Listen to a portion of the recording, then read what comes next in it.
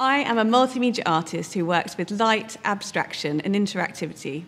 I combine traditional sculpting techniques with the latest technology to create my pieces. I'm an interactive digital artist who works at the boundary between traditional painting and software art.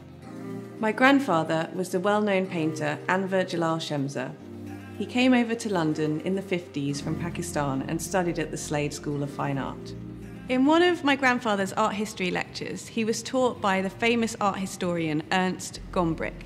Within this lecture, Ernst Gombrich dismissed all of Islamic art as purely functional, and my grandfather walked out of this class feeling incredibly upset about this denial of his heritage.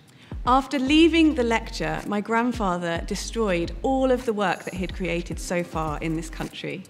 He decided to start from the very, very basics with the square and the circle, and thus this became his exploration for the rest of his life. Or as he put it, one circle, one square, one problem, one life is not enough to solve it. Software art has a long history of using interactivity and collaboration. This project uses that to continue the legacy of a great artist. Artists like my grandfather, who came over to London in the 50s and 60s from other countries, weren't really given a place in British art history until the last decade. The art history books are being rewritten and rethought, and migrant artists are being given their rightful place within British art history. In this increasingly polarised society, I believe it's really important to champion diversity and to highlight the impact and brilliant legacy that these artists have had on contemporary British culture.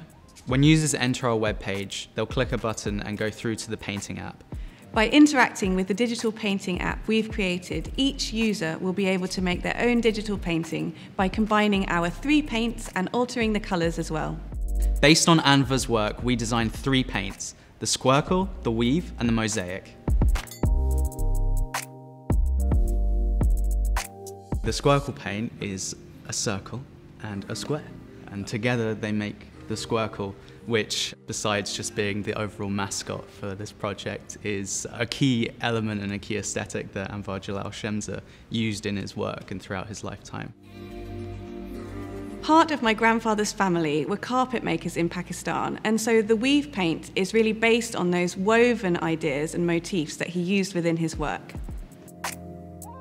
The mosaic paint, I think, is definitely my favourite paint. It's got everything really. It's got circles and squares, and kind of came out of a mistake, really, a computer glitch that we sort of ran with, and we loved so much we wanted to then include it.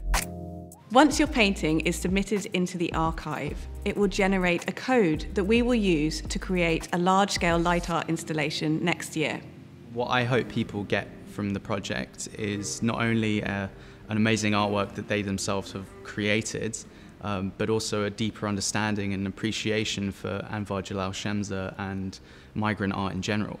I want the public to feel free to be creative and become artists themselves. I really can't wait for the public to get their hands on it and start making paintings and making things that I haven't seen before. And it will be a really, really interesting challenge to translate everyone's work into a physical light art installation in the future.